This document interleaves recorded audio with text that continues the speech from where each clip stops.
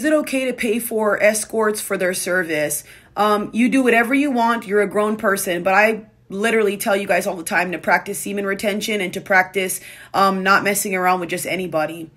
I don't think that buying OF and, buying the puss is the way to go. But again, you guys are going to do what you want to do. I think that this generation is really, really bad with leading with lust, and it's getting out of hand sometimes. And I think that people are getting to a point where they don't control their urges.